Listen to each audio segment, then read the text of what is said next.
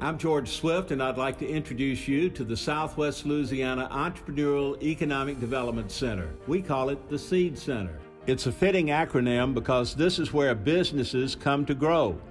As a part of McNeese State University's campus, the SEED Center gives businesses a direct path to workforce training.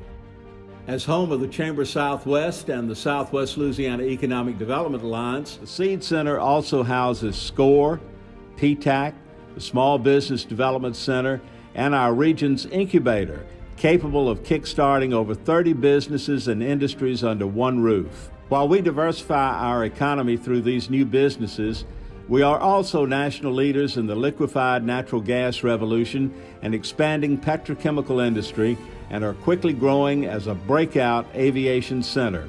We currently have $107 billion in projects either completed or under construction. The SEED Center has made Southwest Louisiana synonymous with opportunity. So welcome to opportunity.